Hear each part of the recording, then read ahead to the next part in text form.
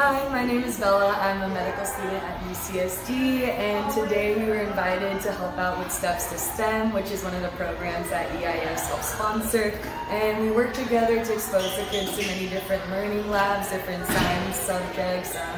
And yeah, the first one that we taught today was a pulmonary lab, so we exposed them to lungs, different diseases that affect the lungs too, and hopefully we can continue to do more work with your kids. I fell in love with science in elementary school when I was actually your guys' age. I did the exact same thing in my hometown where I went to an institution like this, and all day we spent learning about the body and science, and it was amazing. And that really impacted me. And I love STEM since middle school, so y'all are going to go into middle school kind of soonish, so be ready for all the STEM there. And some of my favorite things about medicine is understanding how the environment and excellent. So, and you see how this is really fun to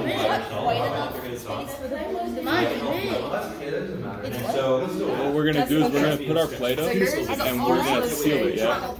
Just do this. But it's mostly coming out the top. Most of it, but we want all of it to come out the top. Perfect. And then go deep here. Do you feel the air? Do you hear it? It's like a lung, right? So Does that make sense? It's like if you pull it down, that's like our diaphragm, right?